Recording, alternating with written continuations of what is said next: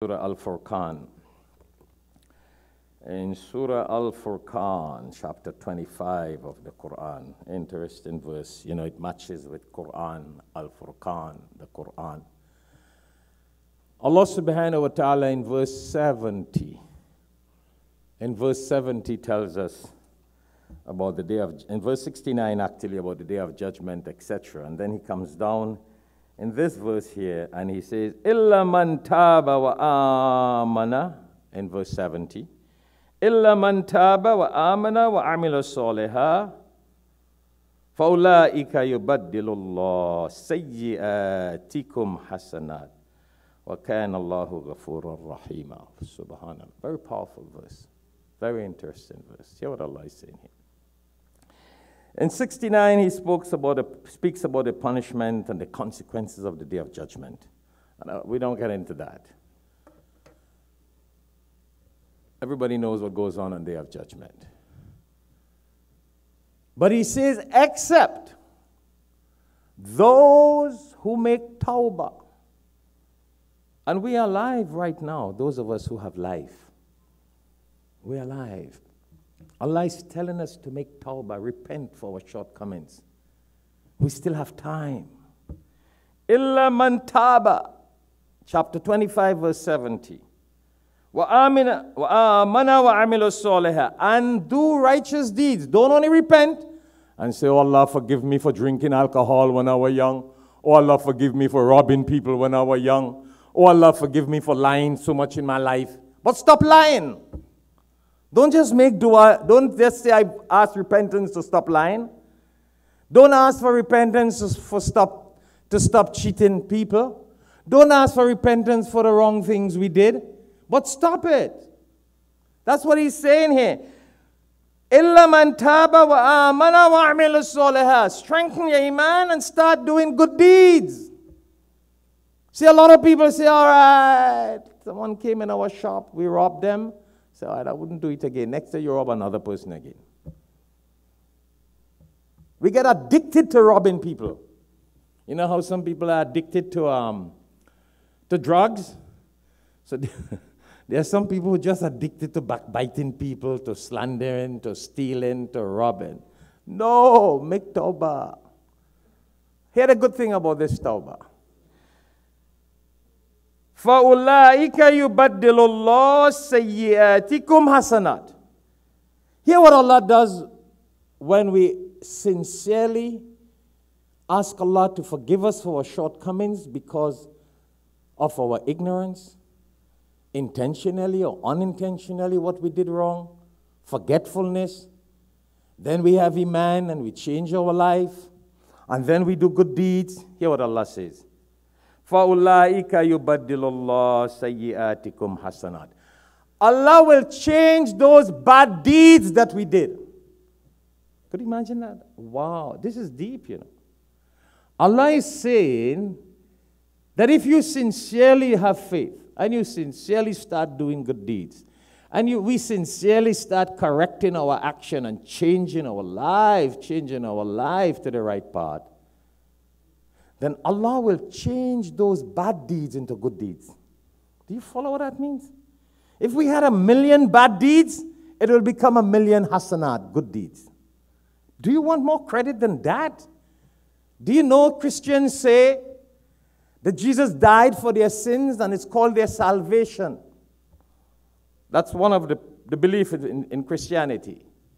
And one Christian guy in a debate with me said, what you Muslims have? Your God didn't die for your sins. I said, well, my God doesn't need to die. He's God. He wasn't a human being. But our Allah is saying that if the bad deeds we did, He will change it into good deeds. Could you imagine that? Surah Furqan, chapter 25, verse 70, that is very deep. That is very motivating. This morning,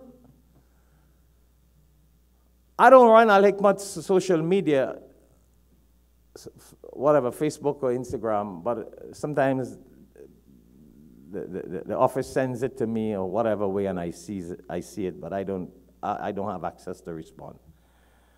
So a non-Muslim guy on social media, I think it was Facebook. This morning after Fajr, I saw that. After Fajr this morning. He's like, he follows us. He follows our khutbahs, he follows our lectures, he's always following us on Facebook. He said, I've been following you a long time. I love your preaching, and I want to accept Islam. He said, but one thing is keeping me back, and he's probably listening to this. But I want to answer him from here, inshallah. He said, there's one thing keeping me back. He said, I can't handle how Muslims ill-treat other Muslims. He said, that's keeping me back from accepting Islam. Go check it out, you guys. I don't know if you could find it on Facebook. He said, I can't comprehend. This is such a nice religion, such a good teaching. So, I want to be a Muslim, but one thing is keeping me back, how Muslims ill-treat other Muslims. So I didn't get to send a reply back to him yet. So well, I have to tell the guys in the office to do it. I wanted to tell him, well, they entreat me too.